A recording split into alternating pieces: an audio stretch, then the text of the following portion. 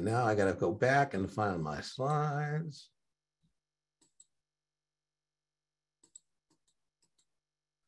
Okay, can you guys see my slides? Yes. Okay, and let me just get rid of this here.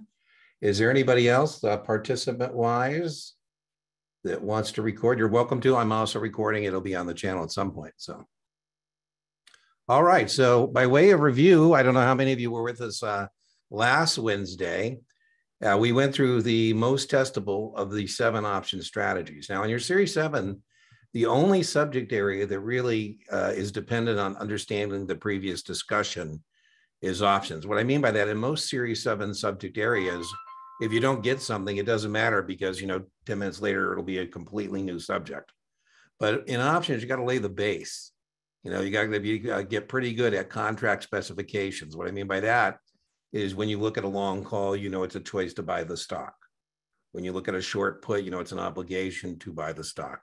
Those contract specifications will never change. Now, as you see in this slide, I've organized it a little differently. And what I mean by that is I have on one side, the left-hand side, speculative option positions. And what's important about that, it means is we don't have the stock. We might end up with the stock, but initially we do not have the stock. And, those are stock plus options, we actually have the stock. So we're going to talk tonight about multiple option strategies. We're going to talk about straddles. Straddles with different strike prices are called combinations. You wouldn't do anything differently. I'm going to show you that. And we're going to spend a lot of time, most of our time, on spreads. And there's 8 things you need to be able to do on a spread. And I'm going to show you all of those 8 things. Now, everybody does options a little different. I don't know if this is the first time you've seen the options matrix, but I don't call this a box with 4 squares. What I suggest you do is when you get in the exam site or when you're studying, take a sheet of paper and fold it in 4s. And then in each quadrant, kind of write what's going on. If you can just do the long call quadrant, you're going to be in pretty good shape. Now, if I say, what can you tell me about a long call?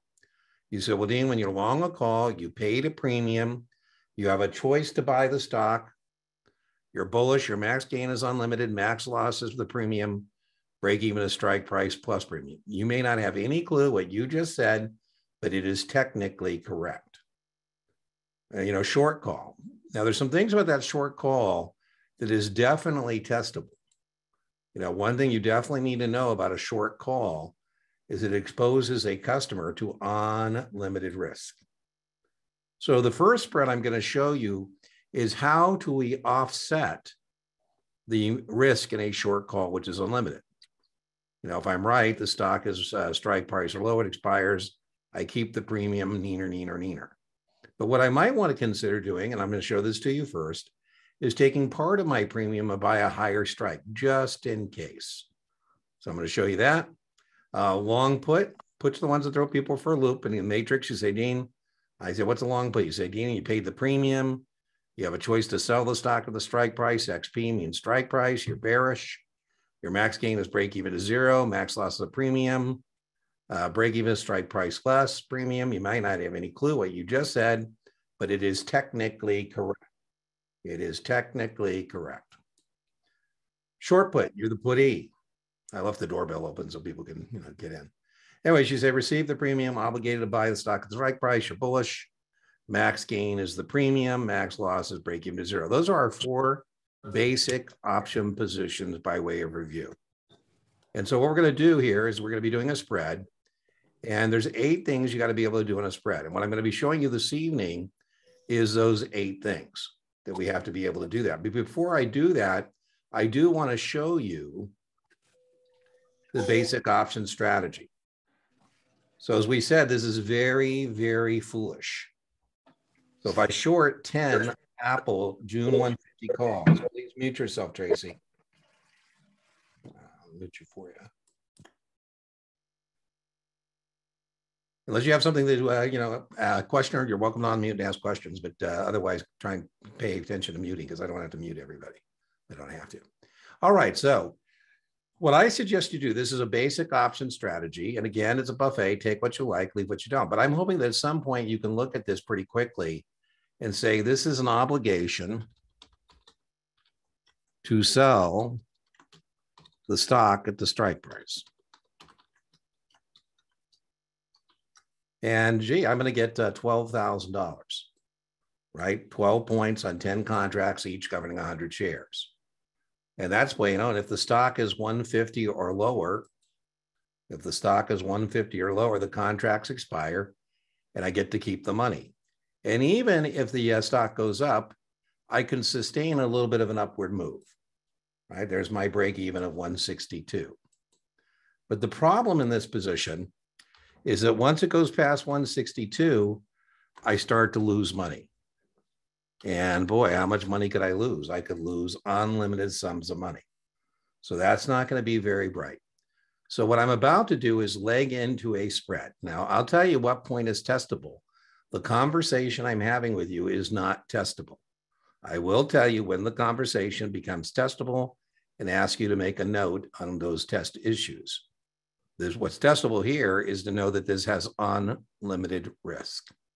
So what I'm going to do is I'm going to take some of my money, some of my 12 points, and I'm going to buy a higher strike put or higher strike call just in case.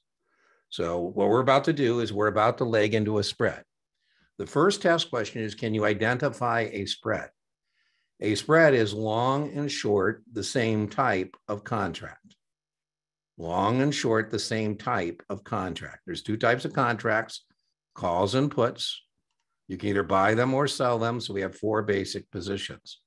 So you should be prepared on the exam to tell me that a spread is long and short, the same type of contract, meaning if I'm going to turn this into a spread, which I just told you I'm going to do, I'm going to have to go long some calls because that's what a spread is. What we're spreading is the difference in the premiums, the difference in the premiums. Now, once we identify the spread, I'm going to turn this into a spread. The next thing we want to be able to do is determine whether it's a credit or debit spread. Do we have more money in than out, credit spread, or debit, more money out than in? Once we do this, we're going to do this 4 different times. Once we do this, we can rock and roll. Because if we collect money, the best case is contracts expire, we keep the money. We go neener, neener, neener. We'll be right every time. And if it's credit, expire, we know it's going to be narrow. That goes together all the time. That's the hardest part to get. Don't need to get it because I just told you it goes together all the time. There's a lot of different ways to remember that. You can remember credit has 6 letters, expire has 6 letters, narrow has 6 letters. So that's really, we can rock and roll and we'll have our gain. So that's really, really kind of going to be key. Now, if on the other hand, we determine it's a debit, Mountain Dew, like Mountain Dew, do the do, or like Nike, just do it, DEW, debit, exercise, widen. Again, if we determine we have more money out than in, it's a debit spread. And we want to be able to exercise the contracts. I'm going to show this to you at length. And we want the difference in premiums to get larger, widen. You know, like Dean, I'm wide. I need to exercise, right? When you're wide, you need to exercise.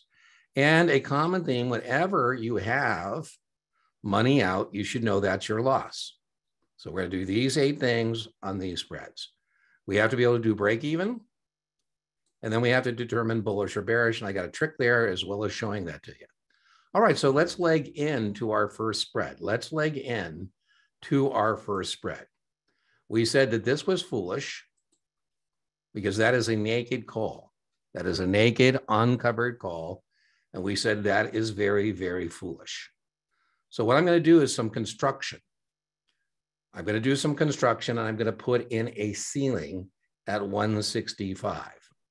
You know, I like to think of options as being about floors and ceilings. Now, one thing I recommend you do, again, a buffet, take what you like, leave what you don't. One thing I recommend you do is you buy each leg, take this out of your, your official test, that you're taking and put it on your scratch paper to make your analysis, right? So when they say your customer goes short 10 Apple June 150 calls at 12 and goes long 10 Apple June 165 calls at 3. When Apple's at, who cares? It doesn't matter where Apple's at.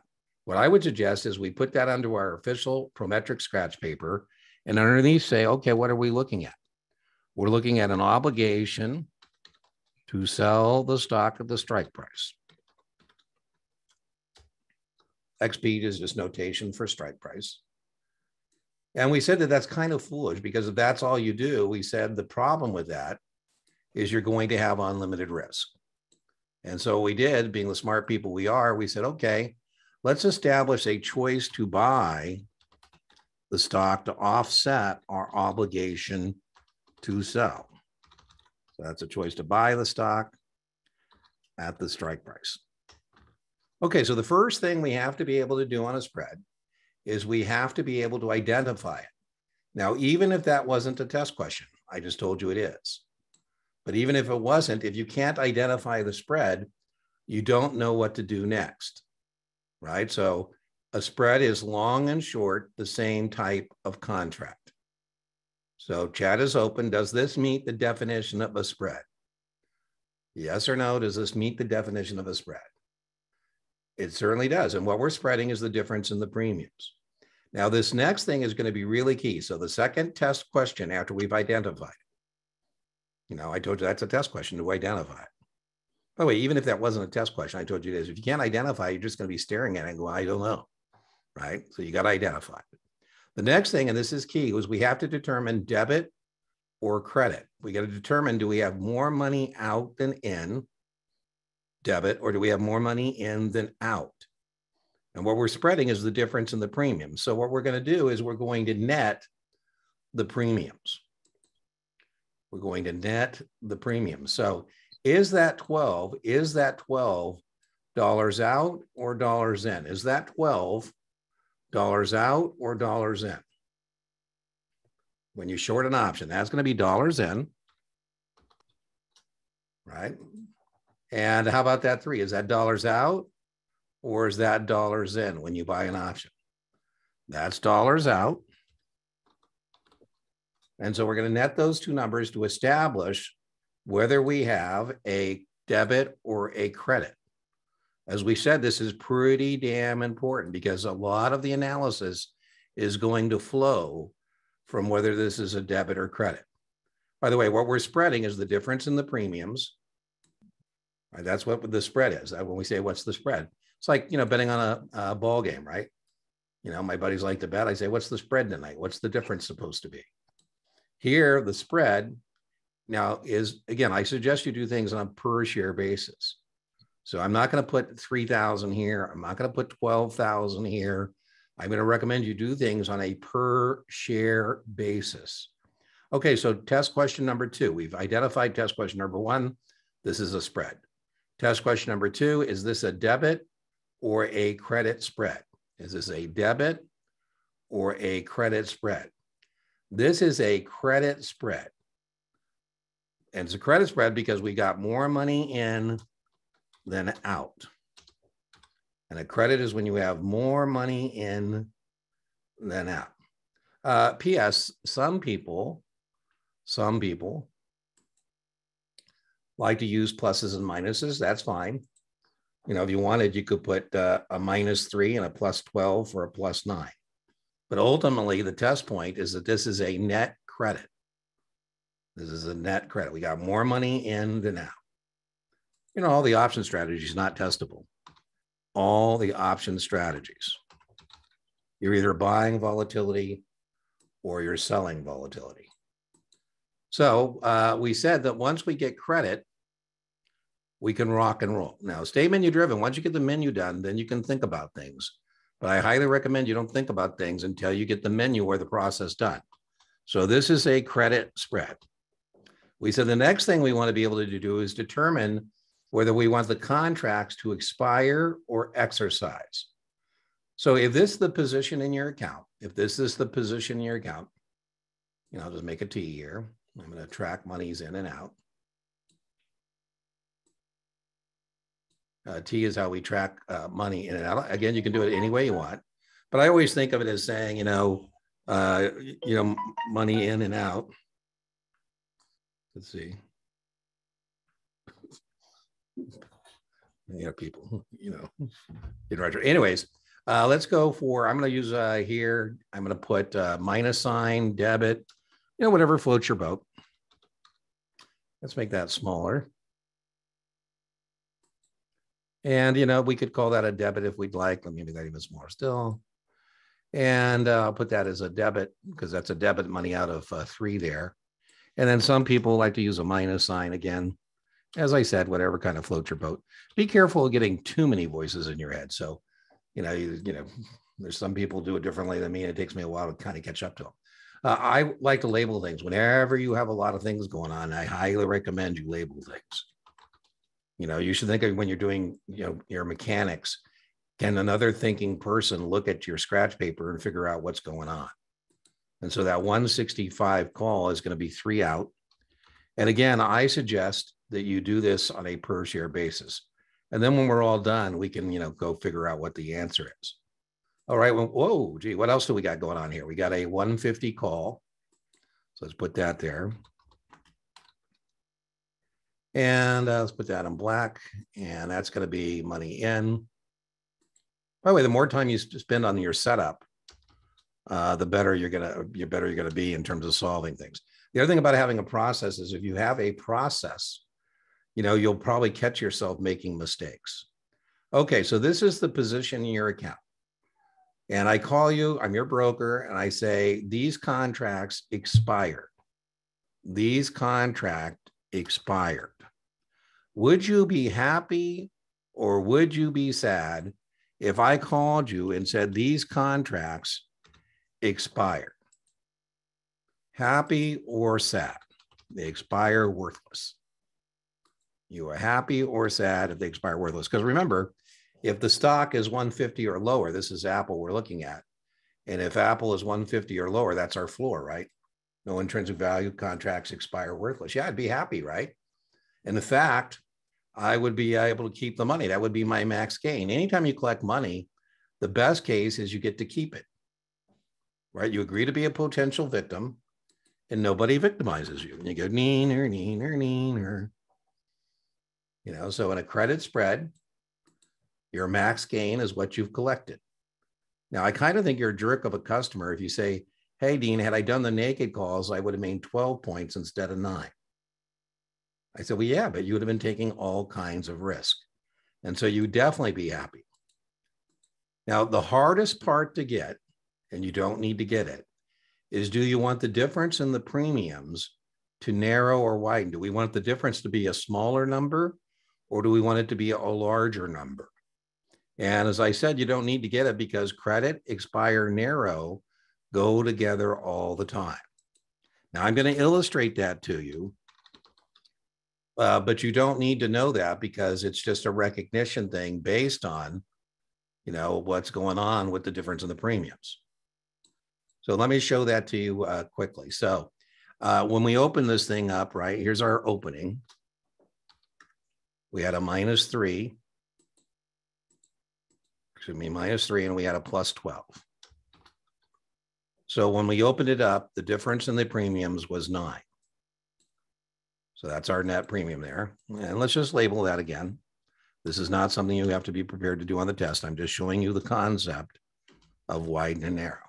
That's the difference between the two. And that's when we open it. And so now let's see, we close it. So I just told you we need the difference in the premiums to be smaller. And so we close this, for example, and the difference is smaller than 9, we're going to have money left over. Again, what I'm doing here is not testable. I'm just showing you that indeed narrow. So let's say I say at several weeks later, you can close out the spread for a net difference of, or I say Apple's at 153, Apple's at 153, and you close out for intrinsic value. You close out for intrinsic value. Right? The 165 has no intrinsic value. The 153 has 3 points of intrinsic value. Please note the difference in the premiums narrowed from 9 to 3. And so I made 6. By the way, you could look here and say, okay, there I lost 3. Right? I paid 3 for that. I didn't need it. And here I made 9. Just netting that out. And another way to say that, if I net those out, is I made 6. That is the hardest part to get. Don't need to get it because credit, expire, narrow goes together all the time. How often does it go together? All the time. All right, so we're working our 8 testable items on a spread. We're working our 8 testable items on a spread. And so far, we did our first test question was, can we identify the spread? We identified it as a spread. The next thing we had to be able to do on the test is determine debit or credit. We determined credit. The next thing on the test we got to be able to do is expire narrow, goes together all the time. And whenever we collect money, the best case is we keep it. So now the next thing we got to be able to do is the loss. Now, all of the action takes place between the strikes. It's all about the floor and the ceiling. So, here I put in a ceiling, being the smart bear I am. I put in a ceiling here. I offset my obligation to sell at 150 with a choice to buy at 165. So all of the action takes place between the floor and the ceiling. Again, that's not testable, but what you should know is that all the action is between these two numbers. That's the whole point of doing a spread. Is I'm saying I want to play between 165 and 150, and then I don't want to play no more. Now, test taking trick. The gain and the loss in a spread, always equals the difference in the strikes. The gain and the loss in a spread always equals the difference in the strikes. That's why we're doing the spread. The reason we're doing the spread is because we only want to play between those two numbers. So you would be bad form as a test taker to tell me that the gain and the loss here is something other than two numbers that add up to 15. So that's going to be two numbers that add up to 15. Now, in the two numbers that add up to 15, we already have one of those numbers. Again, stay menu driven. Stay menu driven. But we're looking for the max loss in the spread. Now, remember, before we turn this into a spread, the max loss was unlimited. And we said that was not a very smart, bearish thing to do, to have unlimited loss potential. Okay, so 9 plus something equals 15. 9 plus something equals 15. What is that something? What is that something? 9 plus something equals 15. Yeah, it's 6. Now, if you don't get that, ladies and gentlemen, if you don't get that, if you don't get that, then you're going to have to memorize that the maximum loss in the credit spread is the difference in the strikes less the net credit. I just think that's a mental mess personally. I think it's easier to say there's 15 points to be made or lost. I collected 9, so I can lose 6. Now, after you get it done, the menu, then you can think about it. The worst case here is I'm going to buy the stock at 165. I'm going to deliver it at 150. I'm going to lose 15 points. 9 is already in my account. I lose 6. All right, so the next thing we got to be able to do. The next thing we've got to be able to do is break even. Now, again, test taking trick. The break even has got to be some number within the range. What I mean by that is the break even is some number between 150 and 165. The break even is somewhere between those two numbers. So again, as a test taker, it'd be bad form to give me on your answer set, right? You shop your answer set and it's a number that's 166 or 149. You can toss out those two and that gives you a 50-50. It's got to be some number that's between these two numbers. All right, so before we turn this into a credit call spread, it was a naked call. It is a naked call. Our break even was 150 plus 12. Our break even was 162 before we legged into the spread. But now we don't have a 12-point cushion. Right? It's not going to be 150 plus 12 because we don't have 12. We don't have 12. How much do we have? How much do we have? We don't have 12. How much do we have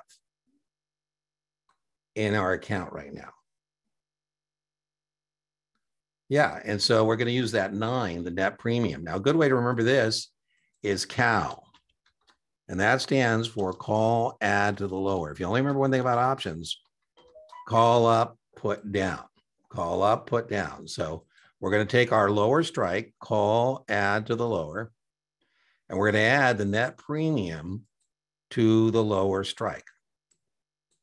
So call, whoa, add to the lower.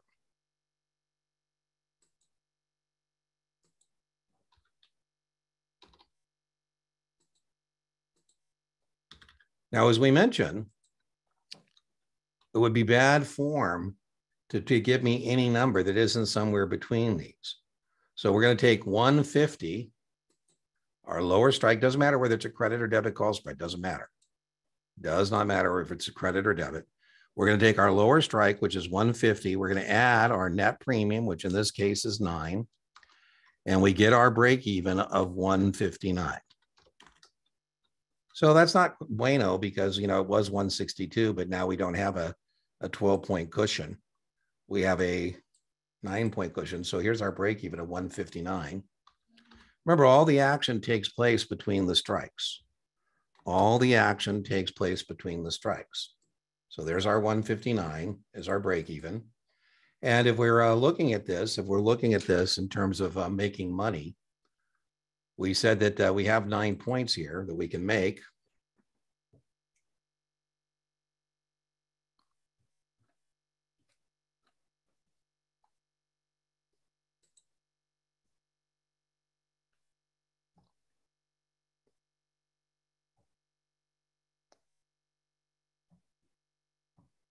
Give me a bigger. So here's our gain in between here. And here's our loss.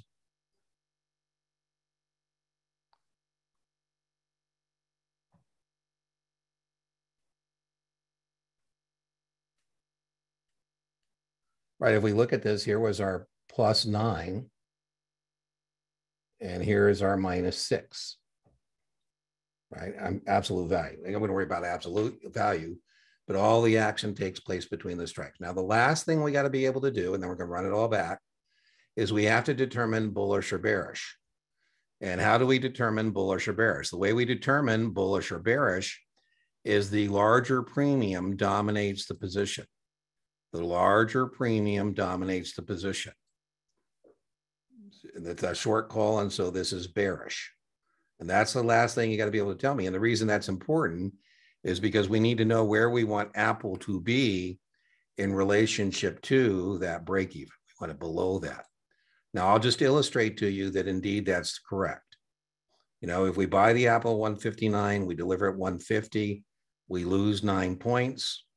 We got 9 points, we break even. All right, so let's run it back. The 9 things you're held accountable for on a spread is, can you identify the spread? Can you determine credit or debit?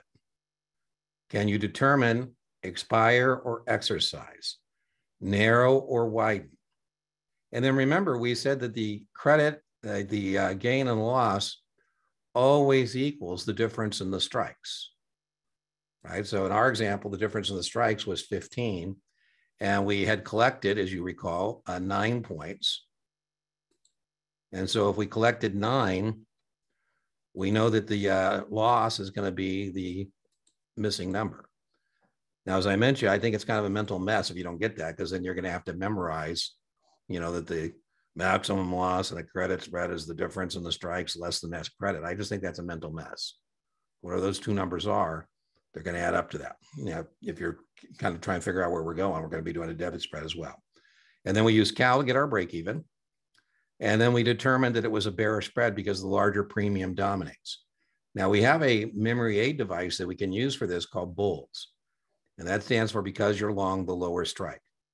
We're not long the lower strike, and so we're not a bull. I'll show that to you as we progress. All right, so let's do it again. Let's just clear this up. Let's go back, and let's do the 8 things we're required to do on a spread, or held accountable to know on a spread. So here's our spread. First thing is, can you tell me that's a spread? Can you identify it? The next thing we got to be able to do is determine debit or credit. By the way, even if it was missing the premiums, even if it was missing the premiums,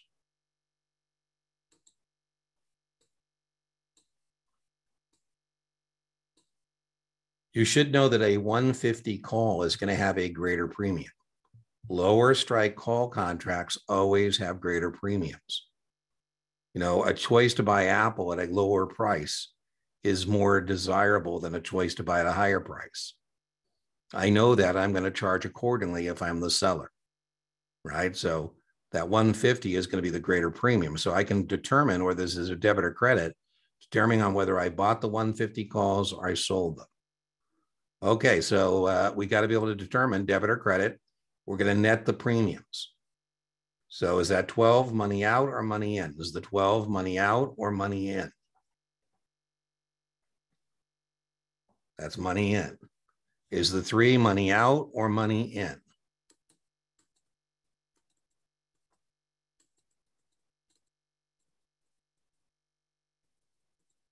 That's money in. I'm just resetting.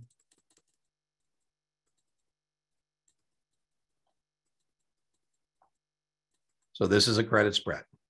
Now, once we get the credit spread, we can rock and roll, right? Because once we know credit, we say expire or exercise. If it's a credit spread, do we want the premiums, the contracts, do we want the contracts to expire or exercise if it's a credit spread? You're correct. You'll be correct every time.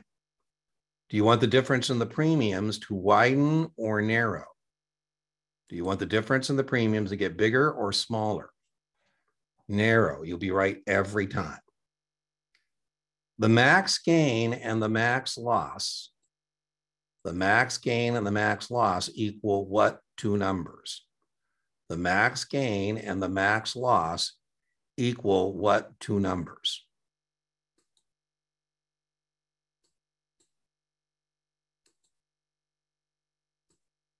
All the action takes place between the strikes. That's the whole point here, is there's only 15 points to be made or lost. Remember, because you were a smart person, you said, listen, I only want to play between 150 and 165, and then I don't want to play no more. Not testable, but I think of this as a floor and a ceiling. There's a ceiling at 165. So we get credit, expire, narrow.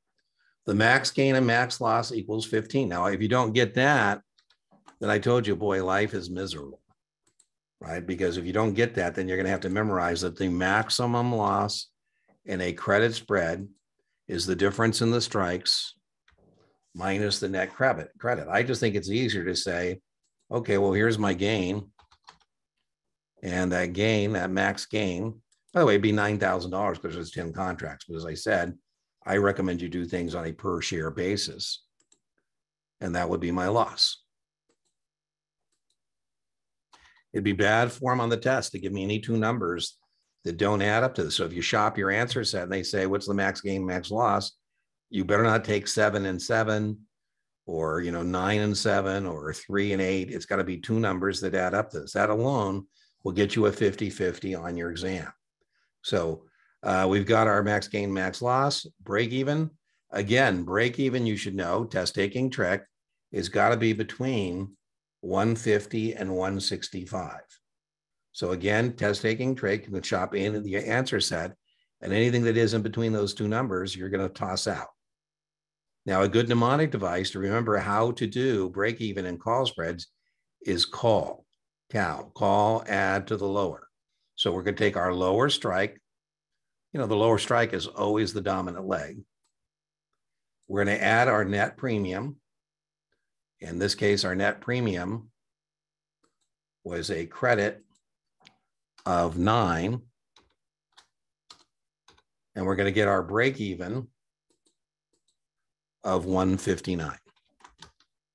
Stay menu driven. Don't start doing stuff until you get the menu down. Because if you get the menu down, whatever they want to know, you've got the answer, right? So the break even is 159. The last thing we got to do is determine, is it a bullish or a bearish spread? Is it a bullish or a bearish spread? The way we do that is the greater premium dominates. The greater premium dominates. And so this is a bearish spread. All right, so let's do another one. Let's do another one. Okay, we're reviewing our basic option positions. And what we're doing is taking our base leg, and we're turning it into a spread. So, here's our basic option positions again. And so we just looked at why a short call was very foolish. And we used that short call and took part of our premium from the short call to buy the higher strike call just in case. And what we did was a credit call spread. Now, in a short put, in a short put, I'm obligated to buy the stock, and the stock might go all the way to zero. And so, I think to myself, gee whiz, this sounds kind of foolish. In this situation, again, this is a basic option position, and I'm obligated to buy 1,000 shares at 150. We do things on a per share basis, but that's 13 grand. It beats working for a living. I'd rather sell the Apple 150 puts for 13 grand, 10 of them, than teach a Wednesday evening options class. And then what I'm hoping is that Apple's 150 or higher, the puts expire, and I go neener. I get to keep the money. But what I might want to consider doing, the conversation is not testable. What I might want to consider doing is taking part of my 13 points and buying a lower strike put just in case. In case somebody sticks it to me, I can stick it to the next guy. One of the largest losses I ever had a customer take was trading options. And this was my idea, test question solicited. His name is Mark. I said, hey, Mark, I think the buyout for this company is going through. And a lot of people do not. And right now, there's a lot of premium in the 80 puts. What I'd like to do is sell the 80 puts, and we can get 13 points for the 80 puts. $13,000, the buyout goes through, the puts expire, we keep $13,000. That's exactly what happened. And he loves it. So he calls me. This is his idea. He says, hey, Dean, we can get a lot of money for these 240 puts. He said, Dean, there's 20 points in the 240 puts. If we obligate ourselves to buy 1,000 shares at 240, somebody will give me 20 grand. And I said, Mark, I'm just looking at this thing, and I'm thinking the person who's willing to give you 20 grand knows something we don't know, because that makes no sense. They're willing to give you 20 grand for a 240 put with a stock at like 260. Real people with material non-public information trade the options because of leverage. And here's what I said, to Mark, is why don't we take some of the money for our 240 puts and buy the 220s just in case? And that way, if it blows up and somebody sticks it to us, puts it to us, we can put it to another person. He didn't want to do that. And so he wrote the 240 puts, and at expiration, the stock was 120. So he had to pay 240 grand for $120,000 worth of stock. And when I called him, I said, man, that hurts. He goes, yeah, but I get to keep the 20. I'm like, wow, I wish I lived in your world. So this is, again, very foolish. So what we're going to do is take part of their money, and we're going to buy a lower strike put. Test question number one is, can you identify a spread? A spread is when you're long and short the same type of contract. So you should be able to tell me on the exam that if I'm going to turn this into a spread, I'm going to have to go long some puts, because that's what a spread is. So now, again, we're going to turn into a spread, and the 8 things we got to be able to do is identify it as a spread, determine credit or debit, expire or exercise, narrow or widen, gain and loss, break even, bullish or bearish. And so here we go. Here we go again. Boom. Test question number 1. Are you looking at a straddle, a combination, a flamingo, a butterfly, a condor, a spread? You are looking at a spread. No, we have calendar spreads, Tracy. If it's October and September, that's a calendar spread. And we have, diagonal spreads. So the vast majority of the questions are going to be on vertical or price spreads, and that's what I'm showing you. But I have entire carve-outs on those other types of spreads in the YouTube channel. The vast majority of your questions on the exam are going to be vertical price spreads, where the thing that is different is the strikes. Okay, so is that 13 Money out or money in? Is that 13 money out or money in? Is the 13 money out or money in? That is money in. Money in. Because this is a key piece of the analysis. Is that 2 points money out or money in? That's money out. Now, again, ladies and gentlemen, I think this is a pretty smart person here, because this person has an obligation to buy Apple at 150. This is an obligation to buy the stock at the strike price. And, this person is pretty smart, because they say, you know what? Just in case, I think I'll take part of my 13 points and buy myself a lower strike put, just in case somebody sticks it to me, I can stick it to the next guy. Right? I mean, that's not a bad idea to do some construction. Now, construction costs money. Construction costs money. So this is a choice to sell Apple at 135.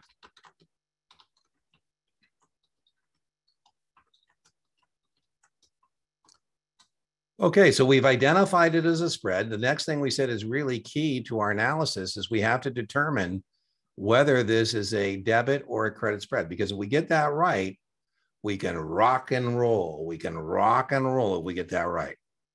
So is this a debit or is this a credit spread? Debit, remember, means more money out than in. Credit means more money in than out. And remember, we get this right, we can go credit, expire, narrow. We got our gain. So this is really a key piece of the analysis. Indeed, this is a credit spread. This is a 9-point credit spread.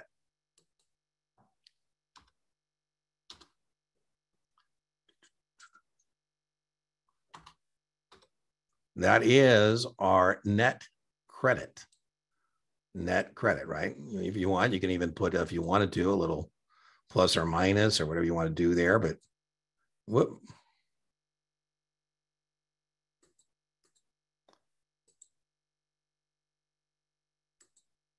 And we said that's important to get that net credit thing down.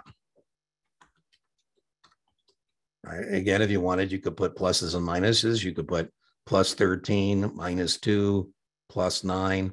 I like to use dollars out, dollars in rather than pluses or minuses.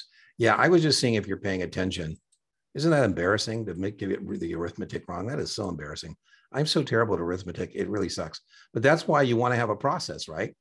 So you can actually catch yourself. Now, the way I would have caught myself is the numbers wouldn't work, my gain and loss. And so that's the other reason to have a process. If you have a process, you'll be able to catch it. On the YouTube channel, I can't tell you how many times people will send me some nasty gram that I messed up on the arithmetic, and they don't give it like 10 seconds until I catch myself.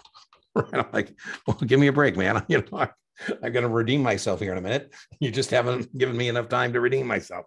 Right? So that's the other reason to, have a process. Now, we don't know which of these 8 things they're going to ask us. It's going to be one of the 8, but if you have the process, you go through the menu, then you know whatever they want to know, you've got the answer. Right? They say your customer shorts 10 Apple, September 150 puts at 13, goes long 10 Apple, September 135 puts at 2. When Apple's at, who cares? And then they're going to ask you the things we're working on. Is it a debit spread? Is it a credit spread? What's going on? Now, once we get that this is a credit spread, we say that's pretty cool, because now we can rock and roll. Right? If it's a credit spread, test question. Do we want the contracts to be exercised, or do we want the contracts to expire? We want them to expire. We'll be right every time. Now, after you get the menu done, then you can think about it. Don't think about it till you get the menu done. If these are the contracts in your account and I call you and say they expired, you're going to say, woo-hoo, I agree to be a potential victim. Nobody victimizes me. If we can close this out for less than 11, that's the hardest part to get. Don't need to get it because it goes together all the time. But if we can close it out for a net of 7, we make 4. A net of 6, we make 5. Hardest part to get. Don't need to get it because credit, expire, narrow goes together all the time. Credit has 6 letters, expire has 6 letters, narrow has 6 letters. Again, does your client want the difference in the premiums to widen or narrow? And you would say narrow. They might say something like, which of the following would be profitable, right? And you have to come up with what would be profitable. What does the gain and the loss add up to? What does the gain and the loss add up to in this spread? What does the gain and the loss add up to in this spread? Always, always, always, always. It's bad form as a test taker to pick as a gain and loss any two numbers that don't add up to 15. Now, remember, these are 10 contracts. So, when we're all done, we'd multiply. The max gain would be 9 points or 11 points, 11,000. So that always equals the difference in the strikes. Now, the reason I said that's so helpful is because if you know that, your life becomes so much easier. Because, if you don't know that, then you're going to have to memorize that the maximum loss in a credit spread is the difference in the strikes less the net credit. I personally just think that's a mental mess. I think it's easier to say, well, whatever these two numbers are, they add up to 15. And I have one of those numbers already. I just think that's easier.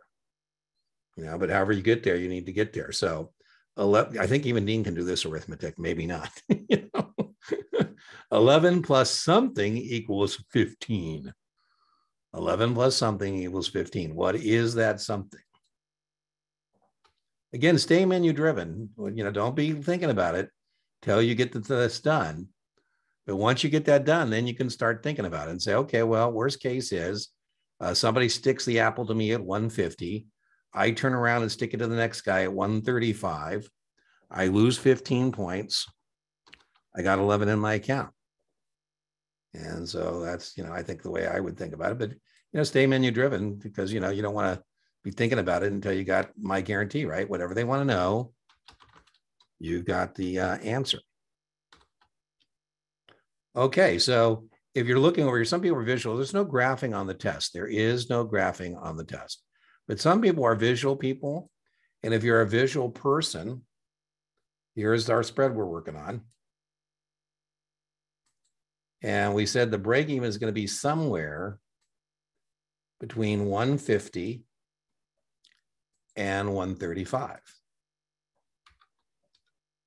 There's a ceiling at 150, and I think of this as my floor.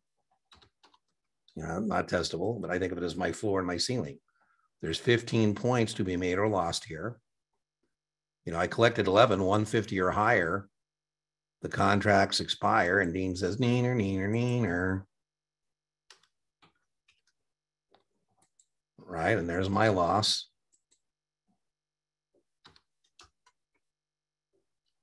Okay, so the break even is somewhere between 150 and 135.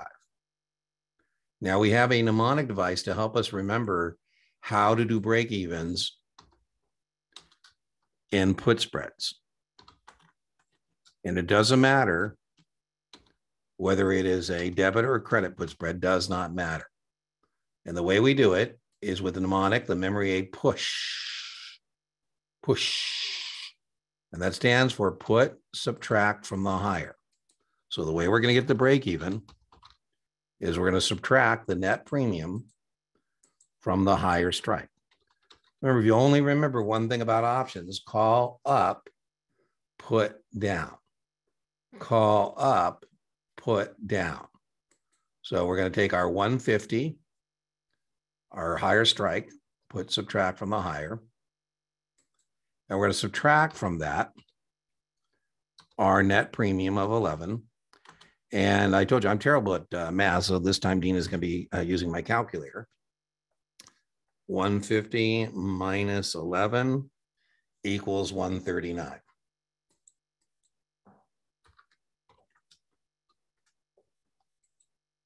By the way, it would be bad form as a test taker to take any two numbers that aren't between, as a break even between 150 and 135, right? So the break even is 139. Once you get the menu done, then you can think about it. Don't think about it, take the menu down. You say, okay, well, if somebody sticks it to me at 150 and I sell it for 139, I'd lose 11. I got 11, I break even. I'm just illustrating that indeed that is the break even. Well, I don't think it would always work to go from the floor, but yeah, I mean, but I think it would be a messier proposition. As long as you get the right answer, who cares? A lot of people, by the way, can just use a T and, don't need to memorize stuff. But I would highly recommend you stay menu driven. Yeah, I would use the ceiling, the lower strike and a call spread, and the higher strike and the put spread. I just think it's an easier mechanical thing to do. Now, the last thing we got to do is determine bullish or bearish. And how do we determine whether this is bullish or is this bearish? How do we determine whether it's bullish or bearish?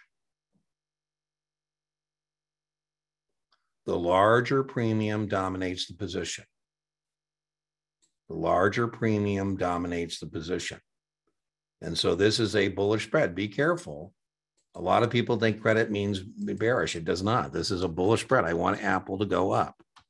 Now, as I said, you can also use my trick, bulls, because you're long the lower strike. You're long 135. Anytime you're long the lower strike, you are indeed a bull. Doesn't matter debit or credit, call or put, it's just a trick.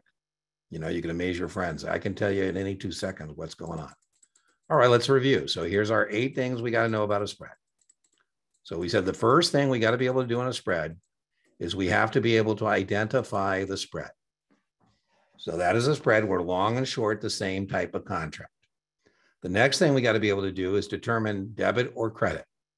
This is really key because if we get this correct, we can rock and roll. So the way we do that is we net the premiums. If we have more money in than out, it's a credit spread. We have more money out than in, it's a debit spread. All right, so we're going to net the premiums. And we discovered that this is indeed a net credit of 11.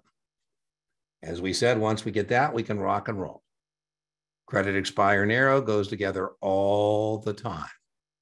You will never be wrong. We said all the action takes place between the floor and the ceiling, between the difference in the strikes. There's only 15 points to be made or lost.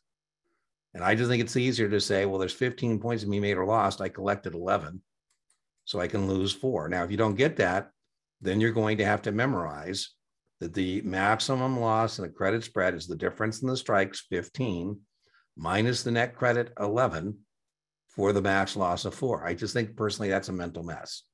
I think it's easier to look at it and say there's 15 points to be made or lost. I collected 11. All right, so those are the 8 things you've got to be able to do on a spread. So I have so far said to you, let me just tell you, go back here. I've said to you that you don't want to agree to be a potential victim and not do some risk mitigation. We've said that if you are short a call or short a put and you want to do some risk mitigation, the conversation is not testable. That what you might want to do is turn your short call into a credit call spread. And if you're short the put, you might want to be able, if somebody sticks it to you, to stick it to the next guy. Right? So in a credit spread, what we're doing is mitigating risk by taking some of our premium and buying another option contract. So, if somebody calls it away from me, I can call away from the next guy. Somebody sticks it to me, I can stick it to the next guy. So that's what I've shown you so far. I've shown you credit spreads. I've shown you credit spreads. So if you had to guess what I'm going to show you next, what would you guess I'm going to show you next? A debit spread.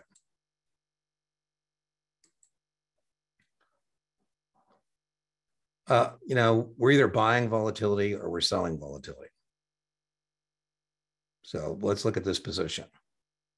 I have an obligation or choice. This is a basic option position. Do I have an obligation or a choice here?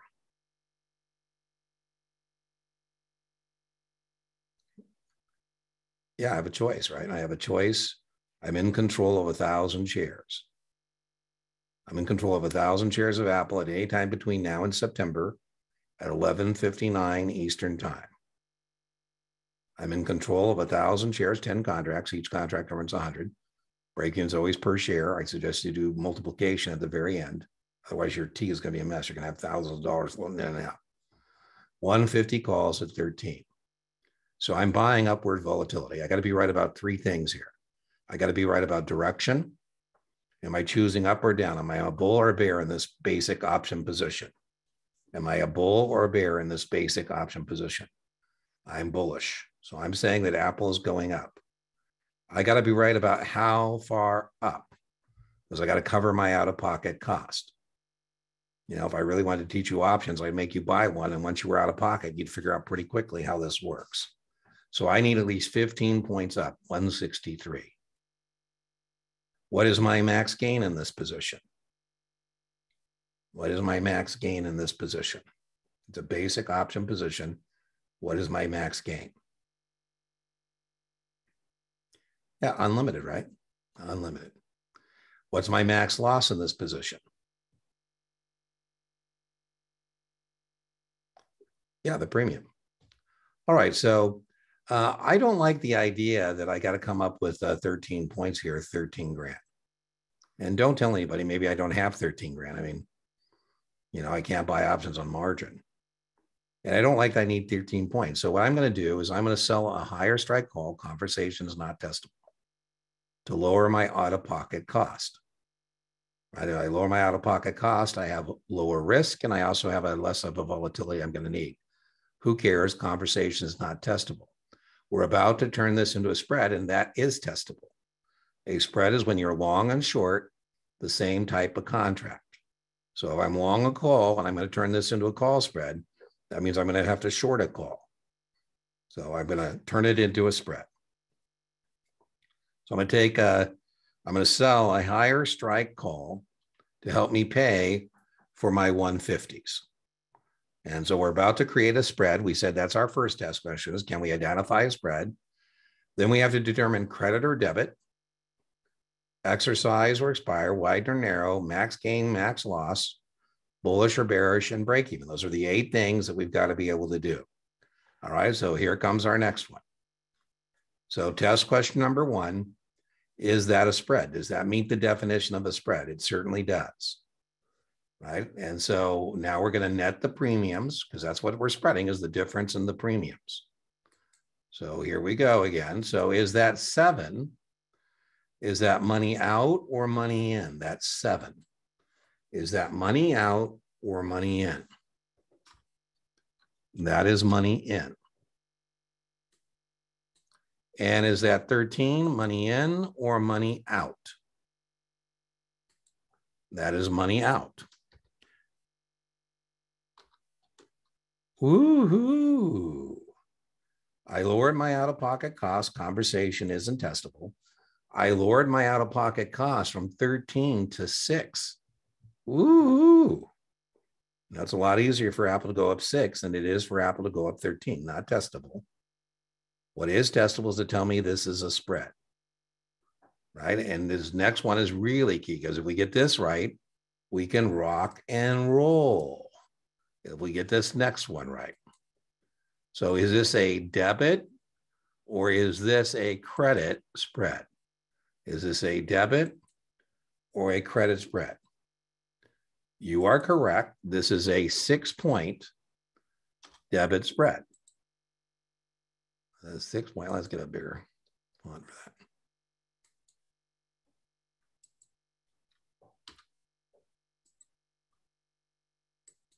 By the way, you can use pluses and minuses. Plus 7 minus 13, right? Out of pocket. That's a net out of pocket cost of 6 points. And so, you know, if you're doing these things, stay menu driven. So I'm just going to remind myself what this is. This is a net debit. Net meaning the difference in the premiums. That's what net means, is difference, right? Net, you know, what's the net, the difference? Okay, so we have determined this is a debit spread. So, hey, this is a little different. So do we want the contracts to expire or do we exercise? Do we want the contracts to expire or do we want to exercise? Now, stay menu driven, stay menu driven. But what you can do, stay menu driven, is you can think, oh, let me think about it. If these contracts get exercised, I'd be buying Apple at 150 and selling Apple at 165. And that sounds bueno. That sounds like I'd be a happy camper, right? If this is the position in my account and my broker calls me and says, Dean, the Apple spread was exercised. I say, ooh, that's wonderful. That means I bought the Apple at 150, which I have a choice to do. And I sold the Apple at 165, which I'm obliged to do. You know, options are all about floors and ceilings. You know, by the way, if you need to, I think you should be all the time have a process. And one thing you might want to consider every time you get an option contract is beneath it, say, okay, what am I looking at? What I'm looking at here is a choice to buy the stock at the strike price.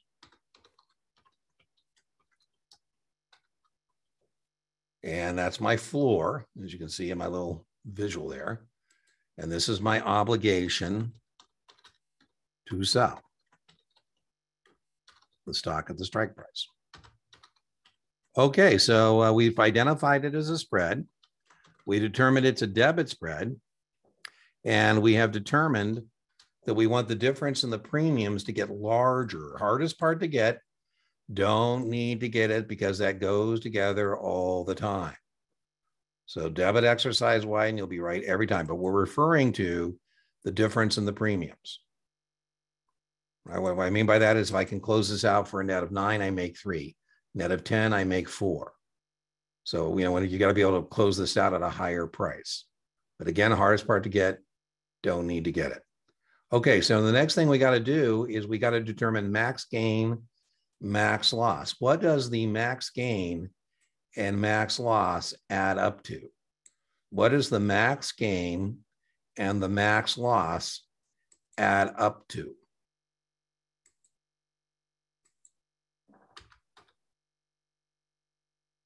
That's the whole point of a spread. The whole point of a spread is I'm saying I want to play between 150 and 165, and then I don't want to play no more. That's the whole point of a spread. All the action takes place between the floor and the ceiling. Now, this is not bueno that we put in a ceiling. The conversation is not testable, but you know, that's not bueno because now I have to give up the stock at 165.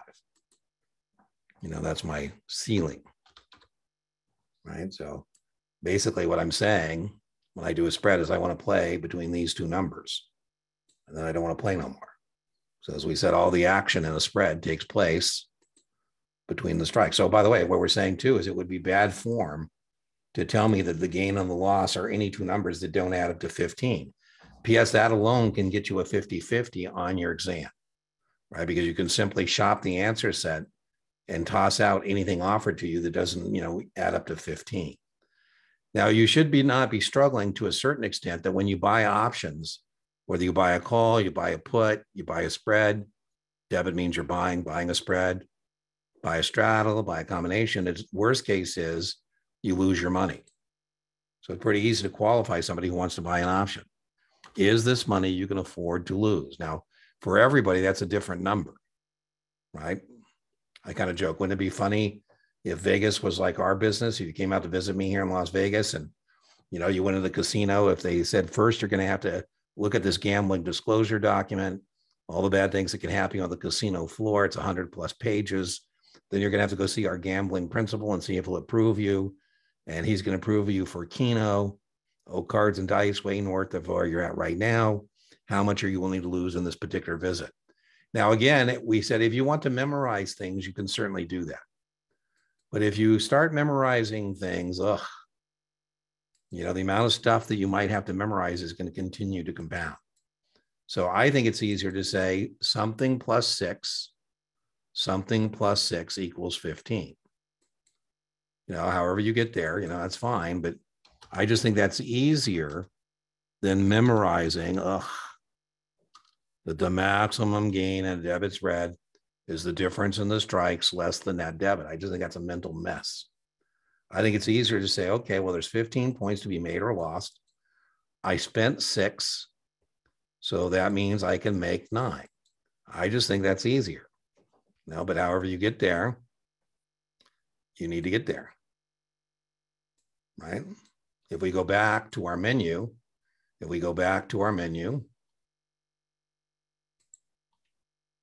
right, we said these two numbers, we have one of these numbers already. What we have here is the debit of 6. Let me just get out my pen here real quick.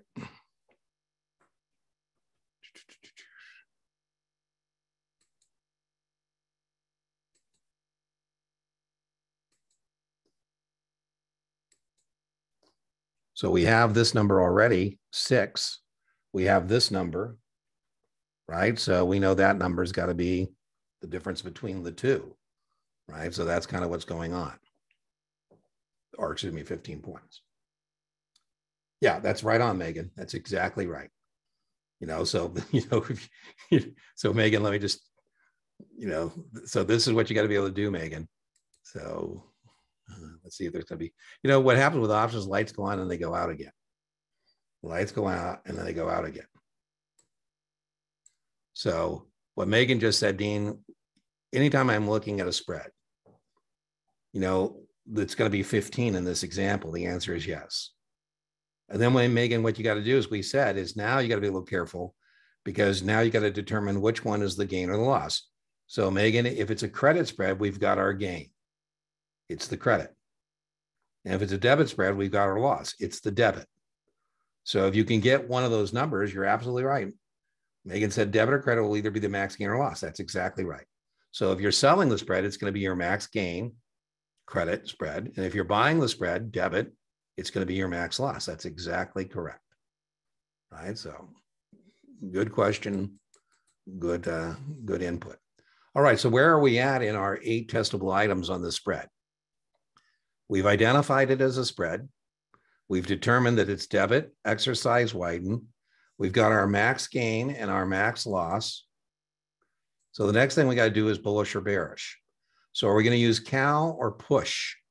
Cal or push for our break-even? Are we going to use call, add to the lower? Or are we going to use put, subtract from the higher?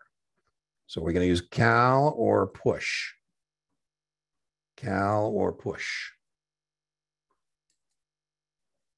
We're going to use push. Push. And remember what that means? Or excuse me, cal. What is Dean thinking? I'm just testing to see if you're paying attention. This is a call spread, so we're going to use call, add to the lower. So we're going to take our lower strike, which is 150. We're going to add our net premium, which is 6. And we're going to come up with our break even of 156. By the way, it's a lot easier for Apple to go up 6 points than it is for Apple to go up 13 points. That's the whole point, by the way, not testable. But what I've done is lower my out-of-pocket cost. And by doing so, lower the amount of volatility that I need to break even. So I'm going to do call, add to the lower. Doesn't matter whether it's a debit or credit. In this case, it's a debit. Doesn't matter. And I get my 150 plus 6, and I get my break even 156.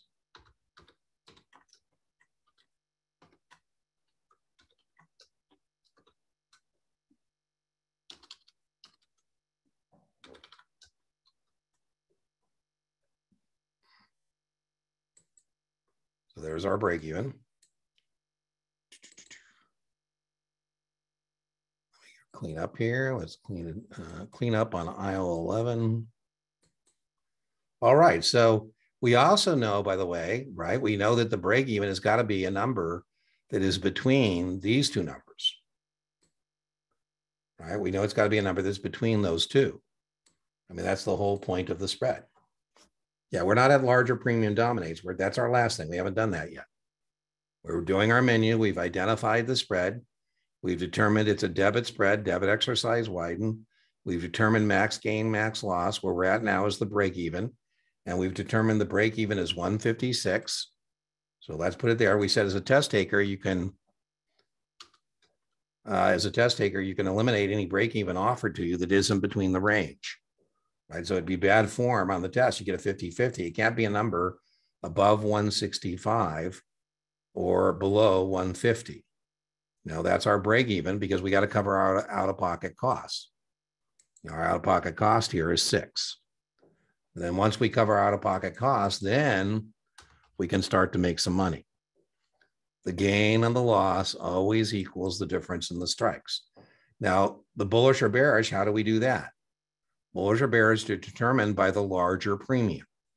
So if we look at our premiums here and we're trying to find what sandbox are we playing in, it's always going to be the greater premium, which is a long call. And so long calls are bullish. And so what we mean by that is you need the Apple to go above 156. This is a bullish spread. It's a bullish spread. If it goes above that, we're happy. If it's below that, we're going to be sad. So bullish or bearish is determined by the larger premium. Now, remember, you can also use my trick. Remember my trick? The trick is bulls. Do you remember the bulls trick? Because you're long the lower strike. The lower strike here is 150. Anytime you're long the lower strike, you are bullish. So that's just a trick, but it works every time. All right, so what we did on this spread, we did our 8 things. Our 8 things were, can you identify the spread? Can we determine credit or debit, expire or exercise, widen or narrow? Here we determine debit, exercise, widen, do the do. We said that always goes together. Whoops, sorry, what happened here? Sorry, it looks like my thing's being a little nitpicky here. We determined our debit was 6. That was out of pocket. That's our loss. That was your point, Megan, right? We're going to either have the easiest number to get to, I think, here in terms of our menu is knowing that in a credit spread, there's our gain, and in a debit spread, there's our loss, right? And whatever those numbers are, they're going to equal the difference in the strikes. And then we're going to use cal or push for the break even, and bullish or bearish is determined by the larger premium. So, you know, it's always going to be the lower strike call that's dominant, because lower strike call contracts always have greater premiums. For example, let me just give this to you. If we're looking at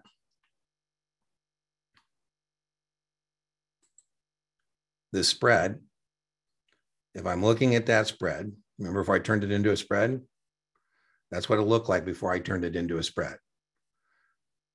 That's a choice to buy Apple at 150. So if I wanted to buy Apple at 145, it's going to cost me more money. If I want to buy Apple at 155, it would cost me less money. I think you said I use difference in the strikes minus the net debit twice. Well, the difference in the strikes minus the net debit once is the max gain. So, all right, let's try another one. Let's try another one. All right, so that's just a put. That's a choice to sell Apple at 150. And if that's all I do, am I bullish or bearish? If I just buy a 150 put, no on the menu, let's see. Juan says on the menu. I don't know where you're looking on the menu where I got net debit twice. I've got a column that says we're either going to be, this was Megan's point. So let me just clean this up real quick. And maybe you are correct and you found a typo, but what we're saying here is that we're either going to go down this path if it's a credit spread, or we're going to go down this path as if a debit spread. So if it's a debit spread, the maximum loss is the net debit and the gain is the difference in the strikes. So I don't know, Juan, where you think I've said that twice. I don't think I've said that twice. I'm just organizing it that way. Okay, well, onward and upward. By the way, you can tell me on the timestamp or whatever it is. Anybody else think there's a mistake in that menu? I don't think so. By the way, that's why you want to overlearn things so that even if you think there's some kind of a problem. All right, well, let's go on to our next one. So my question for you is, what are you looking at here? Are you looking at a bullish or bearish position? Is that a bullish or bearish position? That's just a basic option position. That is bearish. That is a bearish position. What is your maximum loss in that position? If you buy Apple, yeah, there you go. It's the premium, right? The worst case, Apple is 150 or higher. The puts expire and you lose 13 points, 10 contracts, but it doesn't matter if it's Do it per share. And then when you're all done, that's $13,000 I could lose, 13 points on 10 contracts that represent 100 shares. So my max gain is when Apple goes to zero. You know, and we said that when you buy options, you got to be right about three things. Direction, we're saying down. How far down? I need 13 points down. And I got to be right about the timing. So what I might want to do is lower my out-of-pocket cost. I might want to, conversations not testable, sell the lower strike puts to help me pay for the higher strike puts. I might want to do a put spread test question, identifying a put. So if I'm going to do a spread, what do I got to do? If I'm long a put on the test, I say you're long a put and you want to create a spread, A, B, C, D, what are you going to do to create the spread? You're spreading the difference in the premiums. You're going to do what if you're long a put and you're trying to turn this into a put spread? Indeed, you're going to short the put. So test question number one is, can you identify a spread? So now let's turn it into a spread. And there is now our spread. Wow. Wow. You know, this is proof that Dean makes slides that, well, if you could get this spread, you should do it, man. Because I have 30 points of exposure for only about 7 points. The conversation's not testable. What is testable is, what are you looking at? Are you looking at a condor, a butterfly, a flamingo, you know, alligator, you know, straddle, spread? You're looking at a spread. That's test question number one. Test question number two, is it debit or credit? So how are we going to determine whether this is a debit or credit spread? How are we going to determine whether this is a debit or a credit spread? We're going to net the premiums. We're going to net the premiums. So is that 13 money out or money in? Is that 13 money out or money in? That is money out. Is that 6 money out or money in? That is money in. What we're spreading again is the difference in the premiums. Now, by the way, it's kind of a problem if you're on to multiple option strategies, advanced option strategies, and you're struggling that long is money out and short is money in, right? You know, you should know that long is an opening purchase and that's going to be money out. Okay, now ultimately what's important about netting the premiums, this was your point, Megan, if we can get this number, we know this number is either going to be the gain or the loss, depending on whether this is a debit or credit. So this is really key, because if we get this right, we can rock and roll. So is this a debit spread, more money out than in, or is this a credit spread, more money in than out? What kind of spread is this? This is a debit spread. So that's test question number two.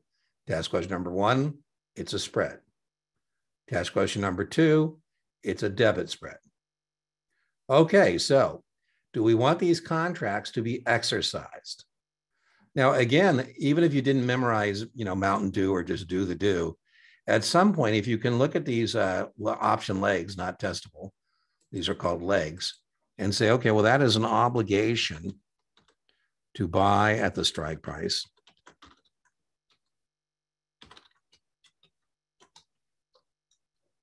Let's put that smaller font. And this is a choice to sell. And if these get exercised, man, that would sound bueno. That would mean, right, somebody sticks it to me at 120 and I stick it to the next guy at 150. Sounds very good. So yeah, I want this thing to exercise. You know, do that after you get the menu done. I'm just illustrating that indeed exercise is the point. Now, Megan, that would be my max gain, by the way, because remember, all the action takes place between the strikes. There's, you know, only 30 points there to be made or lost.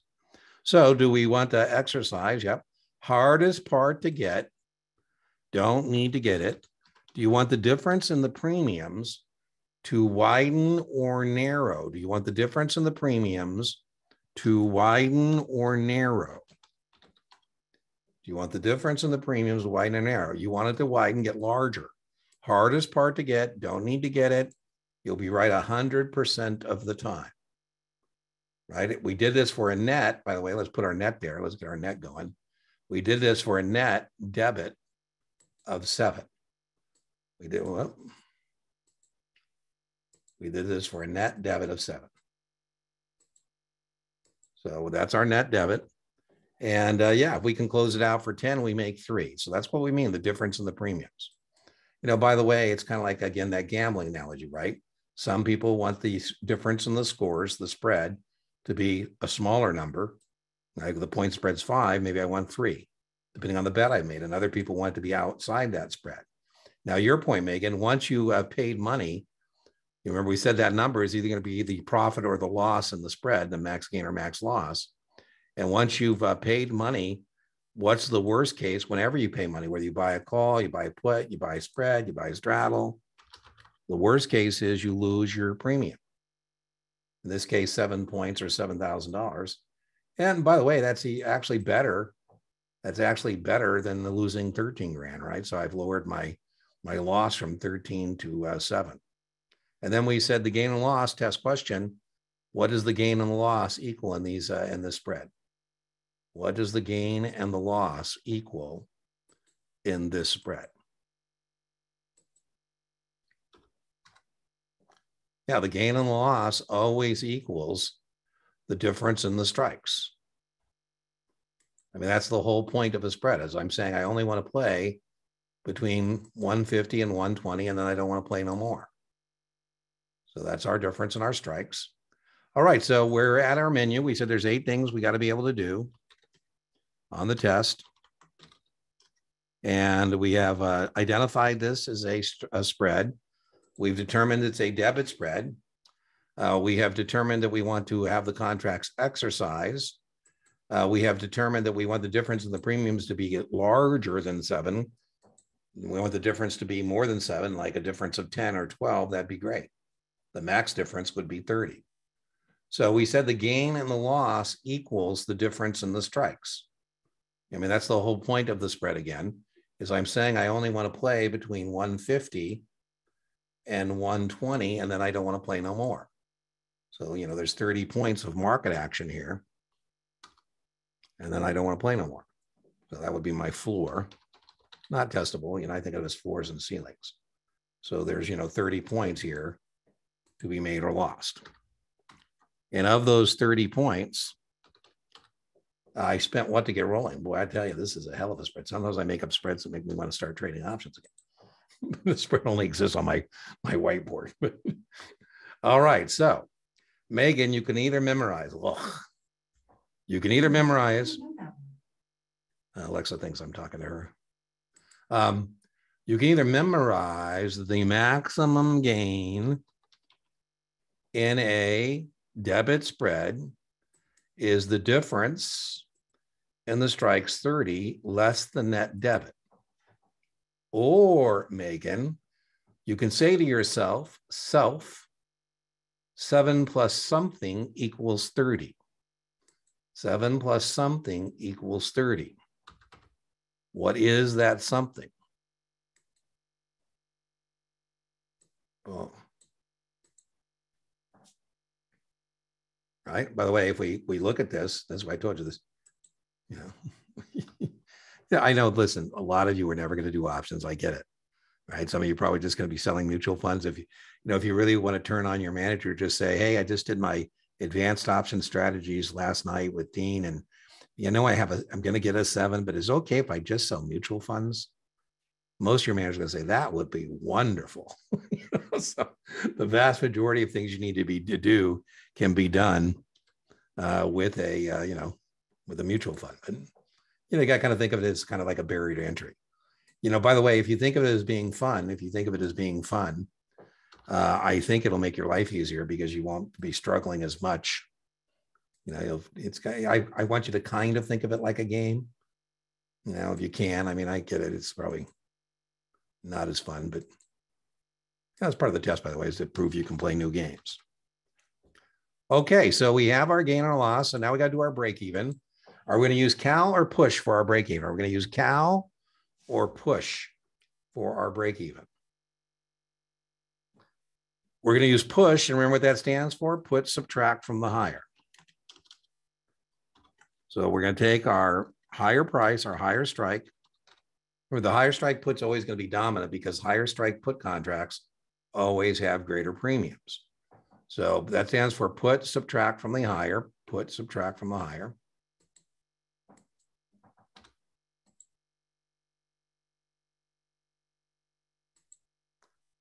By the way, test taking trick, you know that the break even has got to be somewhere between these two numbers, right? I mean, that's the whole point, right? You can eliminate on your test right now any break even offered to you that isn't somewhere between those two numbers, right? Because that's the whole point. It's got to lie. So you could toss on the answer set anything that's not between there.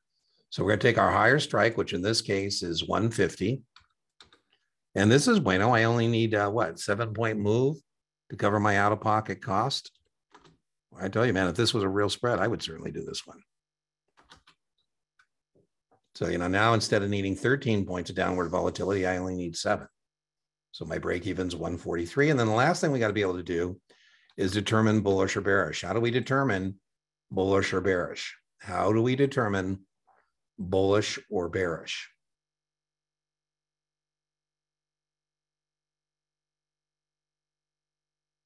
Nobody wants to help to put in the chat. Oh, is it me? Did I not roll my chat? How do we determine bullish or bearish? The larger premium dominates the position. So the long put 13 is the dominant leg. Are any of you guys using the matrix? A lot of ways to do options. Are any of you using my matrix as a way to do options? So Megan, if you're using my matrix, what I like is you can take your matrix, and I'm saying to Megan, what box are you playing in?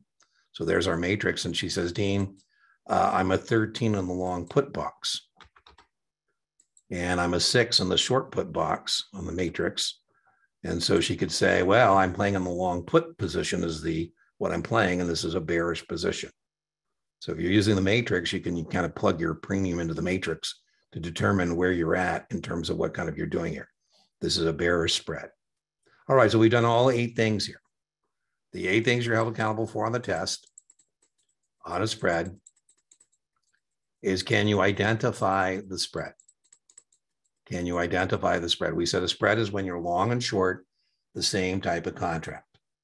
We said the next thing you got to be able to do is determine debit or credit. We said that's huge. You do that by netting the premiums, because if you get that, then you can rock and roll. We determined this was a debit spread because we got more money out than in. Once we determine it's a debit spread, we can go exercise widen. We'll be right every time. It's a net debit of 7. That's our max loss. We said the gain and loss equals the difference in the strikes.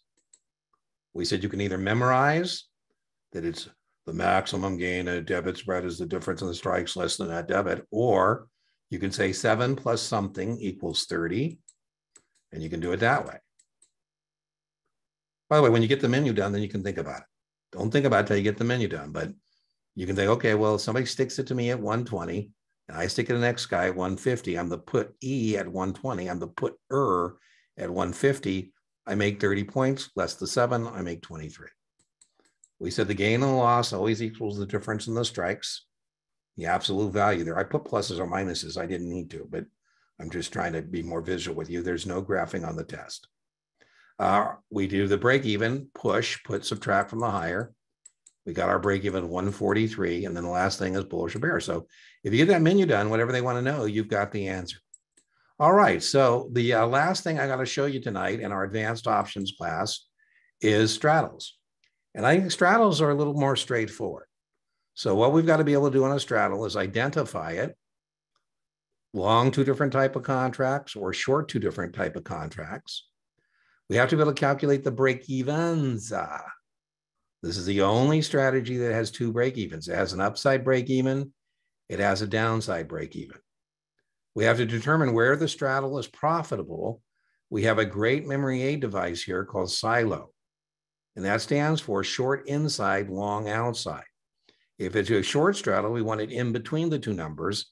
And if it's long, we want it outside the 2 numbers. And then the last thing we got to be able to do on a straddle is when do we use it? You know, it's a straddle because we're straddling the strike price line. So we go long a straddle, we're expecting volatility, but direction's uncertain. And we go short a straddle when we expect a trading range. So, all right, so let's look at a straddle here. So again, we have to be able to identify this. So again, if we're using the matrix, if you're using the matrix, again, I think the matrix can be very helpful. What's going on with my, there's my mouse. My mouse is acting up. Let me get a different mouse.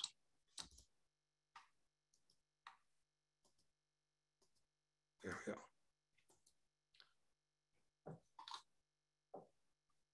Okay, so here, if you're using the matrix, you can say, okay, well, in the matrix, I'm straddling the strike price line. So there's our matrix.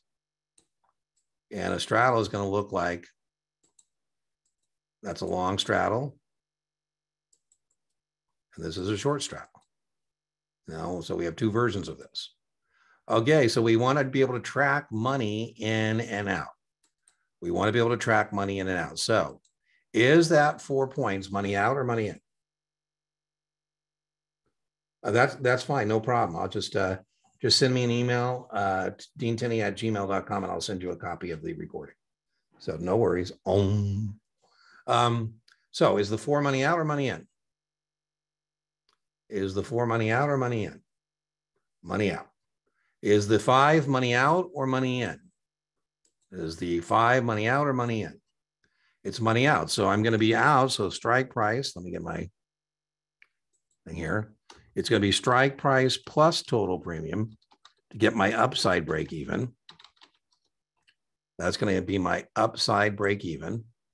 We got 2.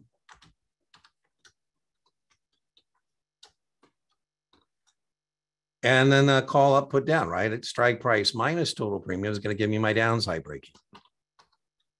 Again, what we're doing here is we're buying volatility, not testable, but on all the speculative strategies, we're either buying volatility or selling volatility.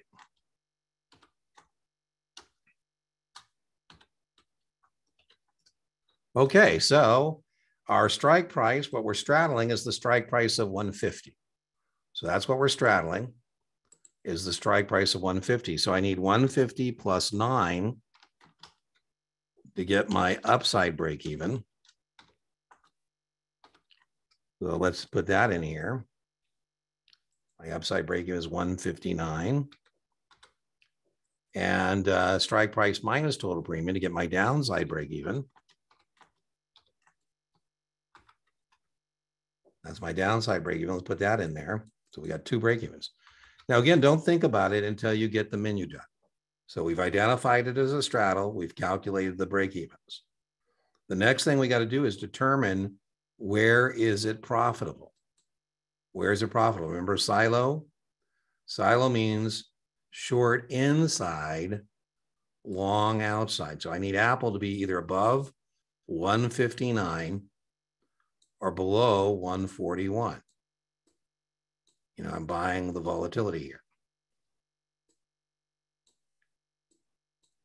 And I'm not going to give up my day job to become a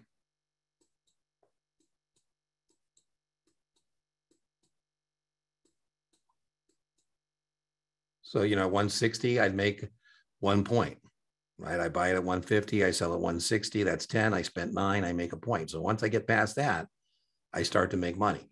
What I don't want is to have it be in between these two numbers. The worst closing price would be 150.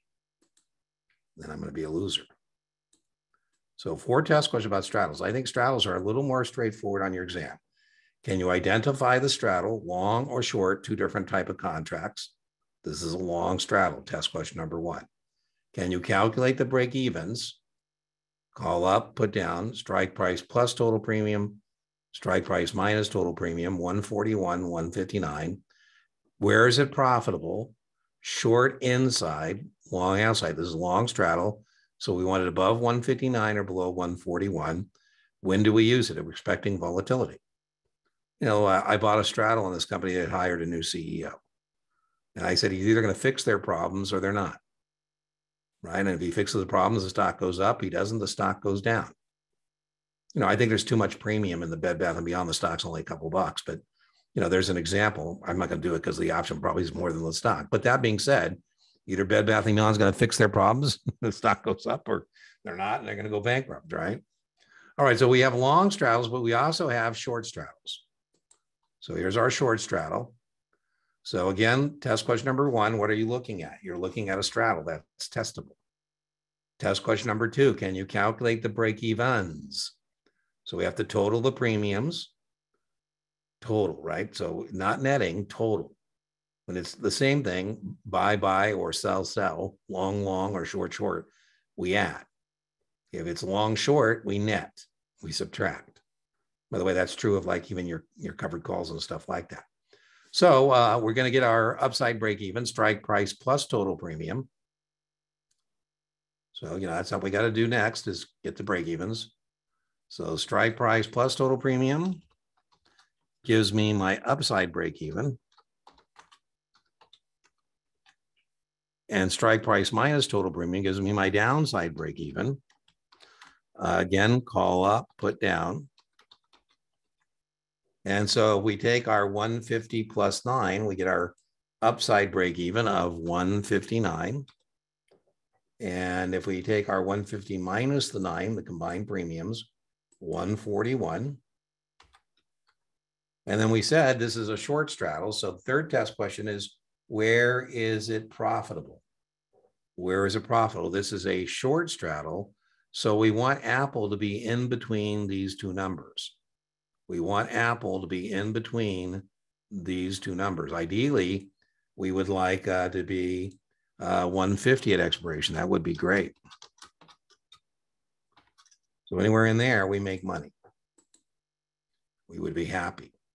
Anybody see a problem potentially with a short straddle? Anybody see a potential problem with a short straddle?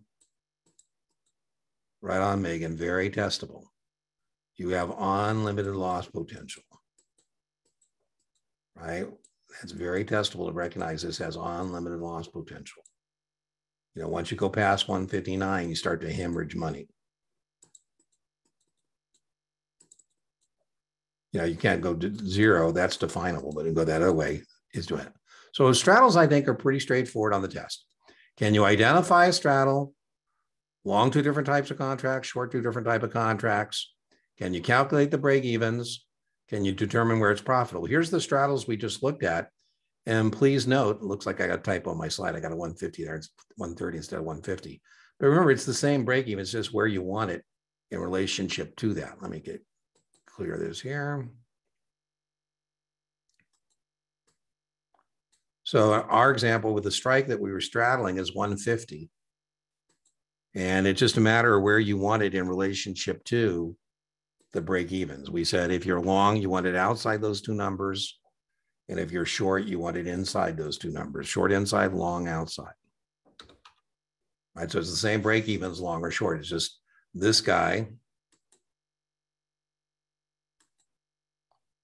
wants it above that number or below that, and the short guy wants it in between these two numbers.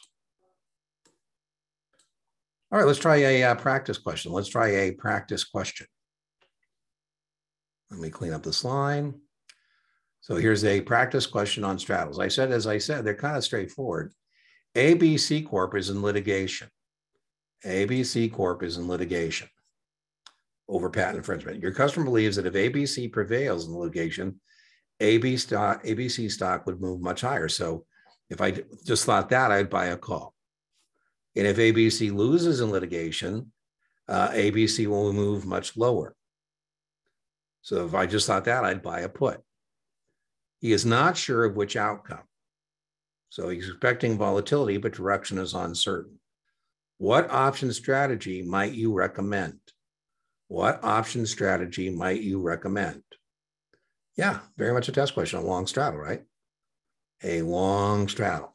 So very much a test question on that. Okay, well, I hope you found that helpful. I'm still working on my timing because I'm usually teaching these concepts in 4-day classes and not evening classes. So I still haven't quite got my timing right. I think we're what are we 10 minutes over 5:30, and I think it was 9 minutes. So that's not bad. I'll probably make it. I made the last one. If you join me for the last one, I now made that a 2-hour class with a 15-minute break. And I'll probably, book this up so we can spend, maybe take a little break in between. Yeah, I think, Tracy, that's a good point. I'm thinking, what do you think? 5 or 4? I mean, we got East Coast people. I'm all about it. I changed our live stream to 5. And I think I'm more than happy to change these classes, these evening classes to 5 at least. I would be willing to go earlier than that. I want to make sure West Coast people, my thought is that if you're on the West Coast Pacific time zone and you're at work at 5, you can stay there and do this, or, avoid your commute perhaps. So I'm trying to figure out a time that works for everybody. But I would definitely have no problems. I'll tell you what, I'll put up a poll in the on the community page about what would be an ideal start time for afternoon, evening classes. I mean, we can go afternoon, it'd still be evening on the East Coast. I guess that would be the other thing. I guess I could put up a poll like, where are you watching from? So anything else before we call it a night? Well, thanks for participating. Next week's class is muni bonds. And remember, you guys get free repeats. As soon as we get done tonight, I'll put up another one of these classes. And, I might reverse it and do straddles the next time first, so we have more time, and then spreads. We get free repeats as on the basic option class. If there's another one already up, there'll be another one of these. You get free repeats. And you also remember, have no cap in terms of classes that are sold out. We had basic options. We had our cap. And we have a cap on the free office hour. You also are entitled, and that's up as well, to free office hours. And that's capped at 5. And there's 2 office hours up already. One might not show up because it's tomorrow, but you're also welcome to join us for the free office hour. And basically, we just, ask what people want to talk about. So anything else? Okay, everybody, I hope to see you in Muni Bonds. Hope to see you in the live stream. Hope to see you sometime in the near future. If not, I'll see you on the channel, and remember to reach out. And if you have any problems, I'm more than happy to help you with anything. If you're using Kaplan, you can just give me the QID number. But if you're using PassPerfect or STC, I'll still help you. But you just need to cut and paste the thing so I can see what you're looking at. All right, everybody. Remember, inch by inch, your Series 7 is a cinch. Yard by yard, your Series 7 is hard. Bye-bye.